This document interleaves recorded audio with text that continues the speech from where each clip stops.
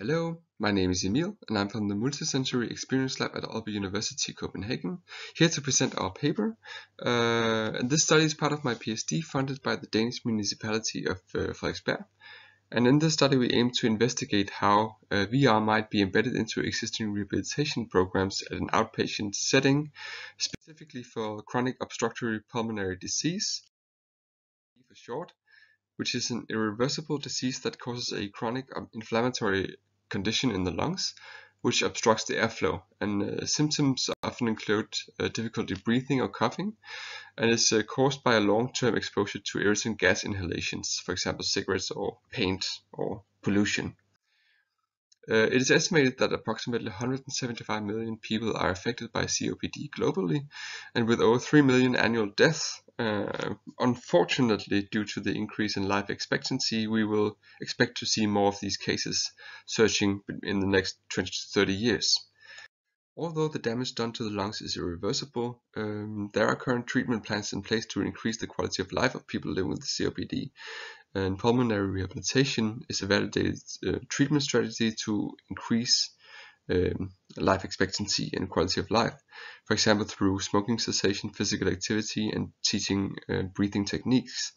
And one of the physical activities is high intensity interval training, where you change between periods of high intensity interval and low intensity intervals, which require the patients to perform at the maximum of their capacity.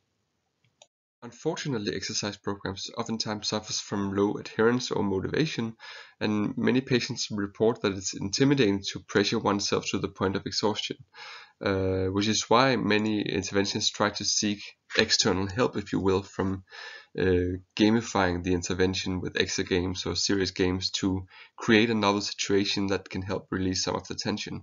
And virtual reality has also been used in this regard. But within the field of virtual reality-based rehabilitation, VR is often used as an umbrella term to describe many different display types, including standard computers, consoles, and immersive displays. Indeed, a recent review found only 3 out of 21 studies describing a VR intervention actually used head-mounted displays. Now, this doesn't necessarily pose a problem, but given that more cybersickness symptoms are oftentimes reported when using immersive displays over non-immersive displays, we fear that this inconsistency might lead to effectiveness of VR in pulmonary rehabilitation being attributed to immersive displays, even though immersive displays have not been used. Therefore, there's still a requirement to investigate this in further detail. In this study, we wanted to investigate how COPD patients might react to having their program augmented with VR equipment. To measure that, we did a longitudinal observational study inspired by crossover study design, and the purpose was acceptability and feasibility. And by that we mean how the intervention was received by the target population. Does it meet the needs and requirements, and is it a safe alternative to standard care?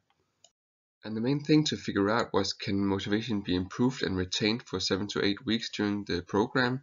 Does VR induce or hamper physical performance? Does it cause more shortness of breath or adverse events? And will they experience any cyber sickness related to use of VR? For the study, we were able to recruit 3 male participants between 68 and 86 years. The program ran for 8 weeks, twice weekly, 12 sessions total. And the participants took turn between the two VR setups, so that they biked once every week, while being monitored by 1 to 2 physiotherapists who measured and monitored any signs of discomfort or other adverse events. So what did we find? Motivation was retained during the study, but it was very high to begin with. Here we see the interesting German scale on the top and the pressure tension in the bottom. We measured motivation using both VR and standard therapy, but we saw no noticeable difference between the two in any of the IMSI subscales. Also, there were no noticeable difference between physiological demands, both in terms of heart rate and self-perceived exertion levels. Reported dizziness levels were between none and moderate, but none of the participants reported any lasting effects. and most frequently they remarked that they simply looked down onto the road if they started to feel dizzy in any way.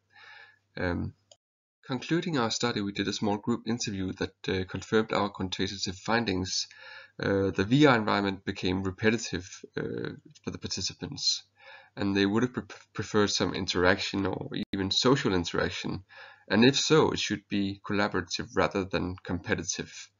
To conclude, VR could be used as an acceptable solution for COPD patients doing high-intensity interval training, but so all studies have limitations, and ours do as well.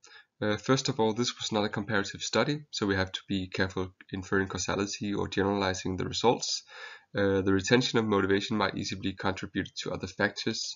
We didn't use any validated tool for measuring cyber sickness, and we didn't have any proper representativeness for, since that women generally live longer than men and are more likely to be diagnosed with COPD, and we didn't have any female volunteers in the study, which is also a limitation. And there was low internal consistency in the IOI questionnaire. That being said, we believe that this could be a potential solution for patients with very low motivation, and even it could be used as a tele-rehabilitation tool, a home-based therapy connecting citizens in online group therapy. And the current COVID situation really demonstrates the severe problem of population having to be going into self-isolation and not really receiving the proper treatment that they require. So that being said, that concludes my presentation. Thank you so much for your time.